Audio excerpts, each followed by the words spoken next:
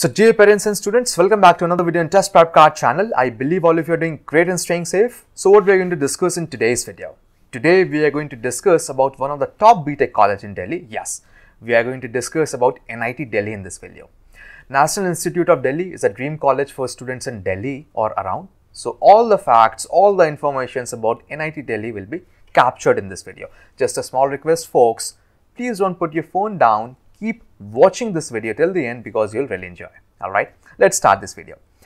Now before starting this video, let me just tell you what are the topics that we are going to cover in this video. We are going to start with discussing about the highlights of NIT Delhi. Then we will move on to discuss about the course-wise specializations and their eligibility criteria in NIT Delhi.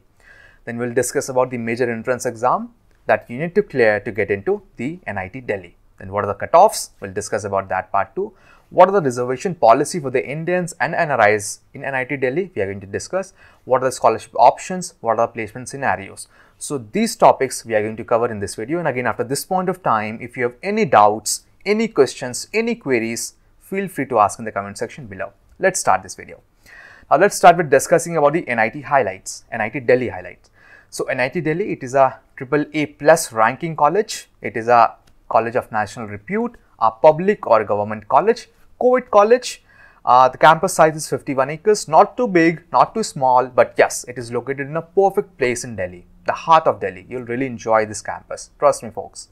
The faculty is 42, the total number of enrollments each year is 696, established in the year 2010, so this is a recent established NIT.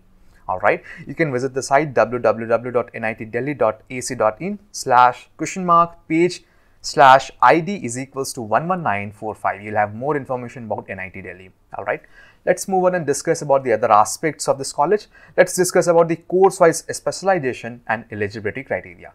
So NIT Delhi basically offers three types of courses.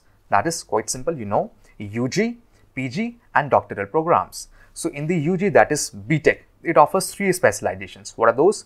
These are computer science and engineering, one of the top specialization in this college. After that, this is electronics and communication engineering. Then this is electrical and electronics engineering. So this is the specialization in the BTech. If I talk about in MTech, this is mechanical engineering, applied science and computer science and engineering. So these are the domains or specializations in MTech. If I talk about in PhD, this is humanities and management, electrical and electronics engineering and applied science. So these are the choosing or essentially the domains or specializations in PhD.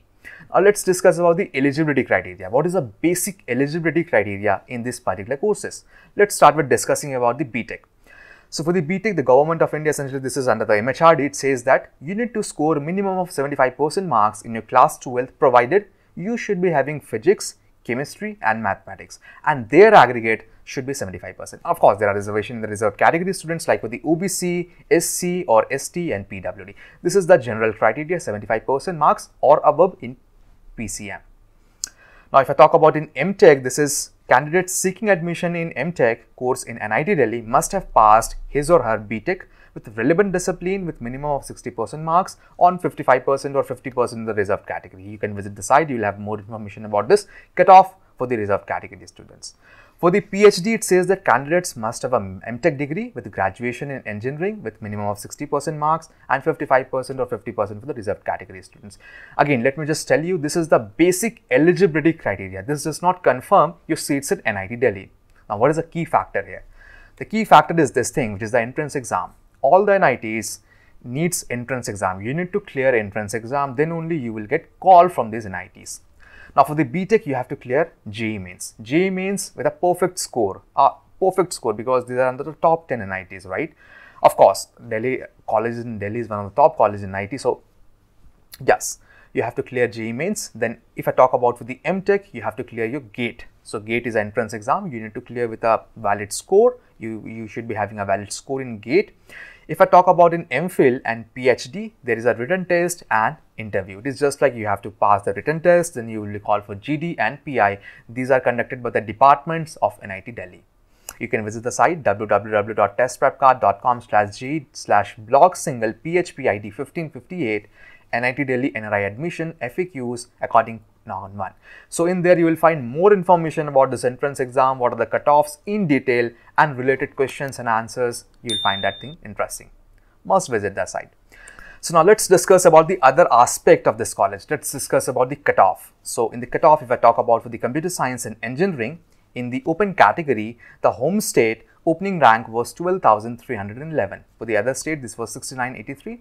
This is for the male. If I talk about for the female, the home state is 14,000 and other state is 12,468. Okay. If I talk about for the OBC NCL, this is 5596. In the other state, this is 2616 for the male, and for the female, this is 7782 and 4822, and likewise. You can just see this is just for the computer science and engineering. Let's move on and discuss about the other specialization. Let's choose electrical and electronics. So in the electrical and electronics, the open category, the open ranking in the male was, in the case of open, this was 26,120. For the other states, this was 18,291.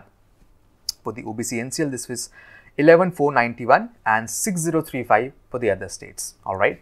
Now in here, this is also a short thing that you should know, that 50% of the seats in BTech is reserved for the students of Delhi and NCR, and rest 50% are open where you are eligible to apply in. All right. Now this is for the Indians and NRIs too. Now let's discuss about the reservation. So this is a government college which is under MHRD. It follows the rule regulations of the government of India. It says that in the course, any course for the ST category students, essentially the scheduled tribe students, 7.5% of the total seats should be reserved for those category students. If I talk about for the SC, 15% of the total seats are reserved for SC category students. If I talk about for the OBC, it says that 27% of the total seats should be reserved for the OBC category students. And for the EWS, this is 10%. This means that if you just sum up, it comes out to be 59.50.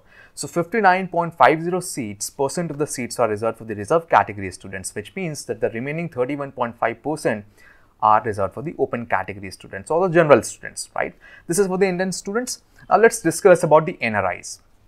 So in the NRIs, I'm only taking UG course in here, which is the BTech, and in the three specializations, these are computer science and engineering, electrical and electronics and communication engineering. So there are a total of 27 seats, 999 in each of these specializations are reserved for NRIs. Okay, you can visit the site www.testprepcard.com/JE/blog single PHP ID 1558/NIT Delhi NRI admissions FAQ according 19. So you will have more information about this reservation of the NRIs in this link. This is a blog page of ours, Test Prep Card. Okay, must visit. Now before I move forward and announce the other part, let me just tell you a very important part here. This is a very important part for the NRI students. It says that for the NRI students, we have prepared an NRI ebook that is related to DASA and CIWG. You can download it from the link in the description below. We have a compiled set of NRI ebook that will really help this NRI students to prepare well for their D-Day, right? Essentially for the NRIs. Now let's discuss about the admission process. So for the admission process, I'm discussing course-wise, right? Let's start with discussing about the UG. So in the BTech program, you need to qualify your JEE Mains with a perfect and your scorecard, whatever you have scored. So your scorecard, once you qualify the cutoff of this NIT Delhi, which is disclosed in the coming days, then you need to you need to register for the JoSAA. JoSAA is a counseling process. You can visit the site, official site of JoSAA, and just upload the necessary documents and make the fee, right? Just do the payments.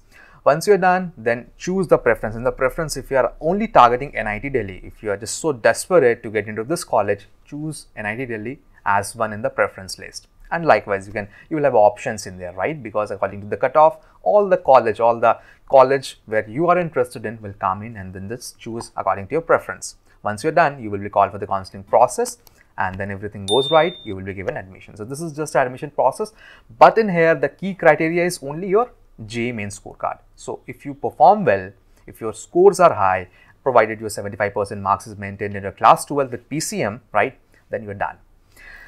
Now let's discuss about the admission process in MTech. So MTech or ME program, again the key factor in here is you need to qualify GATE, perfect score, or you need to qualify with the cutoff which is disclosed by NIT Delhi.